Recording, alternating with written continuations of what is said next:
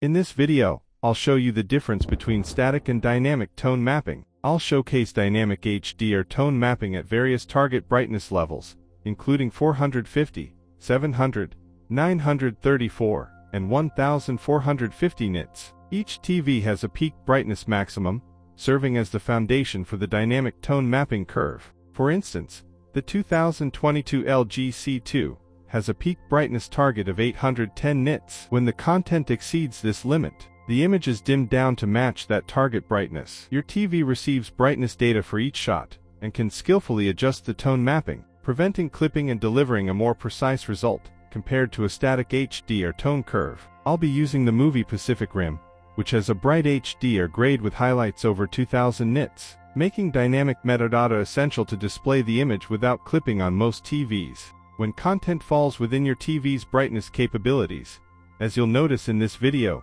dynamic metadata has no impact, and the images appear identical to HDR10, because no tone mapping is necessary to accurately display the content without compromising detail. Consequently, a 10,000 nits TV would render dynamic metadata largely useless, as most modern films are mastered at brightness levels well below 1000 nits. This suggests that many newer, high-brightness TVs don't need dynamic HDR. Some movies have manually created trim passes that can brighten the image, but this is not recommended by Dolby best practice. The dynamic metadata purpose is to dim down the brightness, and not the other way around. Additionally, I'll include a comparison of HDR10 Plus to Dolby Vision metadata conversion, which the UGUs can now perform on the fly. As demonstrated in my previous video, Dolby Vision calculates average brightness metadata differently than HDR10 Plus, but it still surpasses static HDR10 in terms of tone mapping accuracy.